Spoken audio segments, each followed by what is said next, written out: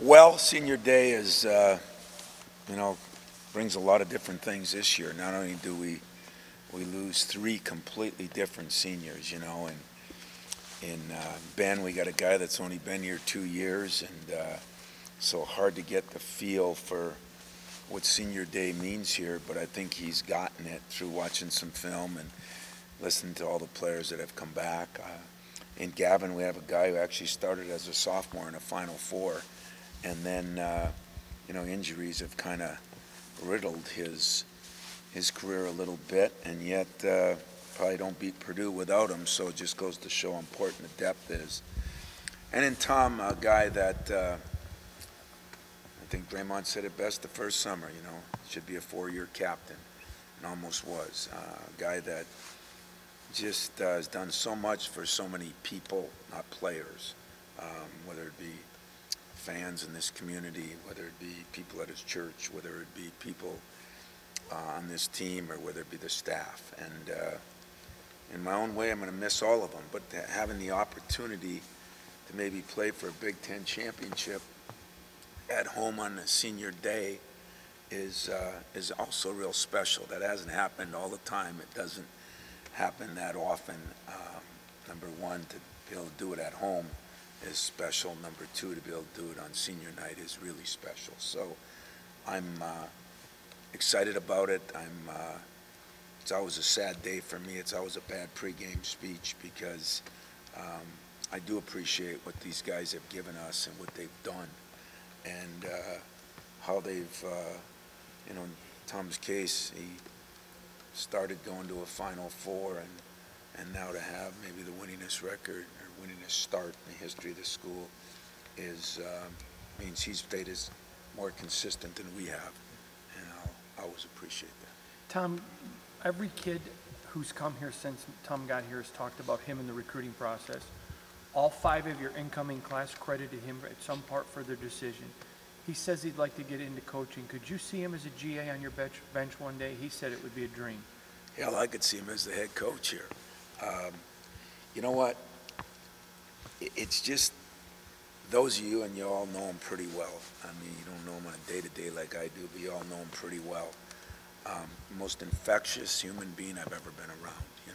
If he's had a bad day, I don't know when it was. And I think he's a credit to what I should do a better job of becoming, and that's the most positive human being on a daily basis. So if he wants to get into coaching, my arms will be wide open. I got a feeling he's going to want to get into motivational speaking. He's going to want to do something that shares himself with as many people as he can touch, and what a cool thing that is, and that should be a lot more than just the players that he plays with or the players that he would coach if he was a coach. He's almost bigger than that. But me personally, I'd die to have him. Have you ever had a guy get that involved with recruiting of other players, like as an active player?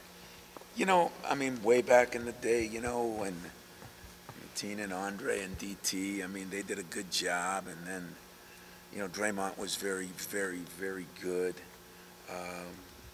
Both those guys would help other sports and do other things. But Tom he has that ability to talk from his heart, where you don't even, in any way, shape, or form, think he's a used car salesman. No insult to used car salesman, but I think you know what I mean by that. And no pause, like he just goes. He just goes. If there's ever a guy who goes from his heart, it's him. And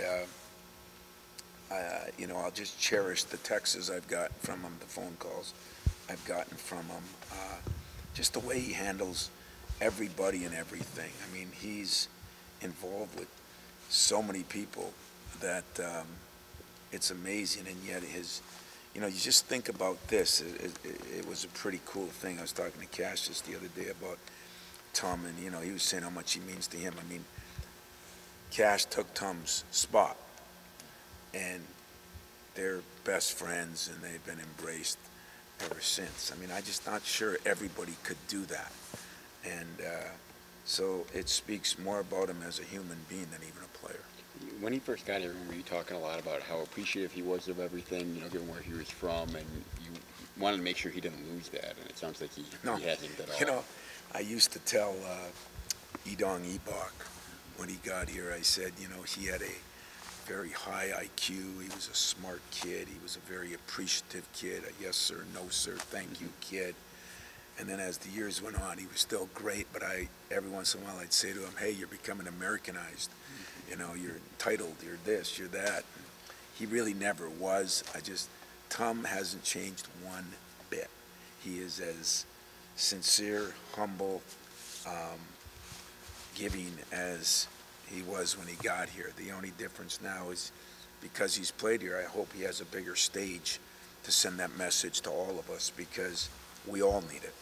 We all need it. And he would be as good an ambassador for anybody that he was advocating for than anybody I've ever known. Tom, how important have Gavin and Tom been in kind of bridging eras of Spartan basketball? They're going from that Bryn, Denzel, Matt team to what you have now with the young guys. Well, that's the other thing that's been so good, even for Gavin. He was Gavin too. He was going to probably start Costello's senior year. I think he had that great trip over in Europe. He was playing well, and then he broke the toe, and he has embraced his role too. So now you got young guys that are coming in like Jaron and starting in front of him, and there could have been a lot of dissension or complaining, or just haven't seen it at all. I mean, I'm sure deep down when he goes home at night he wishes he was playing more, but he has really embraced what I think and I hope this program has stood for, and that's winning and everybody together. And so for those two guys to play in a Final Four, as you say, 3 years ago, and now have a chance to, they haven't won a Big Ten championship. They've won a couple of Big Ten tournaments, I believe, but not a Big Ten championship. So it's just another mark for them. It's another way of, as you say, bringing the past and the present together. And as a coach, that's what I'm most grateful for, when guys do that, when guys aren't afraid to, get involved with the future, not just the present. Has it crossed your mind that could be Miles and Jaron's last game at the Breslin too? It probably should more than it does, because last year I thought I was sitting here and I was even contemplating having Miles kiss the S, or the Spartan head. But what I've learned now in this business is it would be unfair either way to think of it that way. I just want what's best for those two guys. There's no question that they're both going to have some decisions to make. And when I think of it that way, I feel good about it. I don't feel bad about it. I feel good. I feel like they have given me everything I could ask, and they've done it in a very unselfish, with some humility, and never really. I wish sometimes Miles still would a little bit think of the future. I think he's so much into the present of what's going on, and he's so unselfish. And Jaron has fallen right into that, and kind of like a few years ago with different players, I think Miles has helped Jaron too, because they came in with a similar ranking and a similar pressures on them, and I think Miles has done an incredible job of helping Jaron. And Jaron is an incredible kid in his own way. I mean, I have no, I can do nothing but feel good about it. Will I look at it that night? Will I wonder? Probably. Will I wonder in a negative way? Definitely not. I feel so good about it. A couple weeks ago, I think it was before Minnesota. If it wasn't, I apologize. But Tom talked about the team players. Not us, not fans, not the administration. The players needed to make sure you knew they loved you. I'm curious, did that conversation ever happen, and what did it mean to you? Well, of course, it's been a little bit of a different year, especially the last month or so. And I felt it before, but maybe I felt it through osmosis a little bit, just my big word for the whole month. But when they tell you stuff, you know, it's so from the heart with this team. It's almost like, you know, I said it. I said it when I spoke about Judd the other day. You know, I never told Judd I loved him until I spoke at his funeral. And it was just his personality. It was probably, I was scared too, you know. But these guys, they just aren't that way, you know. And personally, I'm not that way. So, yeah, they've said a lot of things that I think has been good for everybody. And I'm hoping that this team really can be part of our entire school and community's healing process for all that's gone on. I mean, it's one of those teams that if you had to pick a team you'd want to be here to represent this moment under some tough circumstances for the survivors, for everybody that's gone through something, this would be the team. After the game, I think you mentioned about Steve Kerr letting his guys coach. You brought that up. I wonder when you get guys like these three seniors who've probably combined played like 350 games. When you're in real time, do you say, Gavin, what do you say? Tom, what do you say? How much does that actually occur?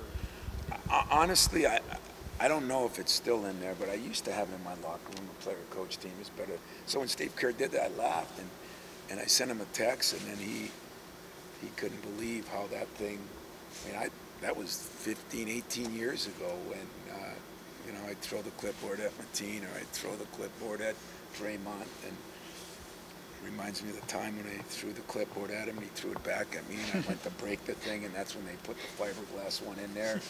I couldn't break it. And Draymond says, better get in the weight room. So that was an interesting huddle. I can't even remember if we won or lost that game, but it was an interesting huddle.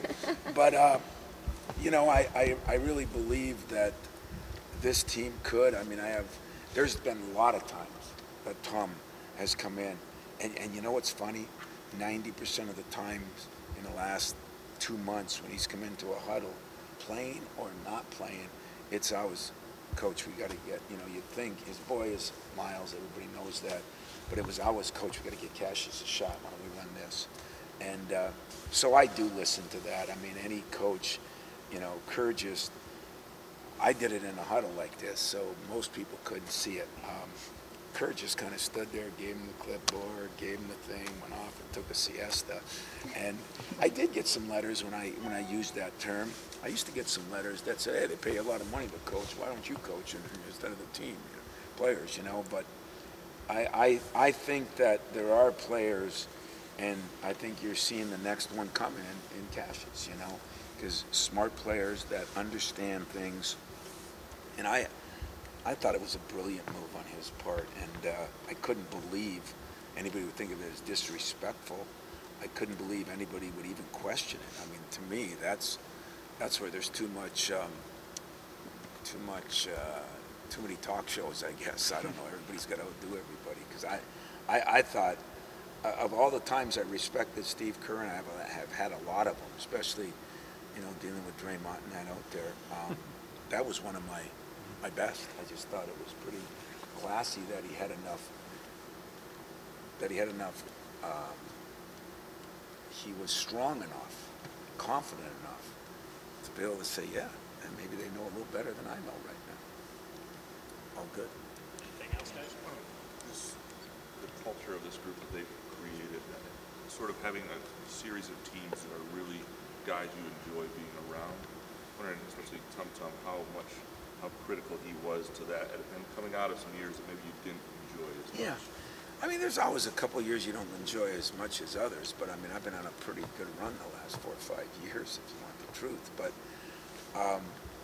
you know, I'll say this, and I don't know it, but the last year at this moment, I mean, I thought Miles was gone, and, you know, whether people believe that or not, I don't know. I mean, I get people thinking I tried to convince him to stay, and I think most of you know that wasn't true, but if I had to look back, and there was a bunch of reasons why Miles stayed, you know, and I get to look at him the other day and say, well, this was one on your list we got a chance to do, you know, and there were some different things that were on that list, you know, winning the tournament out in Portland, and you know, setting a record for the best start. I mean, all these little things were just all part of his deal. But if I had to look at it, I'd say one of them was to play with Tom and Josh and Cassius. I mean, he had a close-knit group there, but Tom was the Pied Piper. I mean, I think Tom,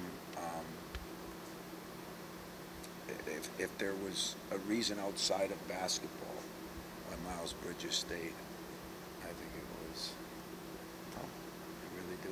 I just think that he had an impact on his life, and Miles is a good enough kid that he appreciated that, and there's definitely was a serious impact. And so, you know, I told my guys at the beginning of this year, when everything, you know, when we started the season and everybody talked about, you know, it was like, they're going to the movies tonight, they're going out to eat, you know, this is what they did all summer. I heard so many stories about the Pro-Am League, you know, and how they all hung around and what they did. And I just said to my guys, you better start working harder. Because, you know, one meeting we had, I said, did you call everybody?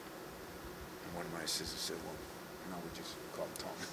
And it gets handled, you know. And I said, well, you're lucky, because that's not the way it is all the time. So you don't get fooled. I mean, next year it's going to be a little different. And we'll get another guy, but, you know, there'll be better players. I just hate to keep talking about him, because there's everybody. And when I say that, you know, one of the guys that talked about least maybe had as big an impact on his team, and that's Ben. I mean, Ben had a unique impact on his team, you know. Is he disappointed? I don't know, when you interviewed him. I mean, he's got to be a little disappointed, because he is healthy, but that was one of the things he wanted to do, get him through so he could be healthy, because he thinks he can play in Europe. He's got the two-way ties and all the things he's got. But you watch him the other day, he plays 3 minutes and he has 3 assists. He's a very smart player. He's helped Jaren Jackson a lot. And that reminds me of, you know, when Suton helped Draymond, and this guy helped that guy, and Draymond tried to help AP, and, you know, it's Costello tried to help some guys. In his own way, a guy that didn't play much was really helpful. And when we put him on a scout team, which I had to bring him in and say, listen, you're a 6-year guy. I only want to put you on there so you can get more reps, so you can get more time. But I think you could really help this team. He was like gung-ho, 100%. So then he grabbed X and said, well, why don't you come with me? And those two together, and there's times that we think our bigs on the scout team are as good as some of the bigs we're playing against. And so, you know, in my own way, I'm going to miss them all, but those two guys have had a different kind of impact. Gavin has maybe playing in a way, but Ben and Tom are maybe more what they do in the practice and off the court right now. And Tom still has an impact on the game, but it's been different. It's going to be missed. I think all of you.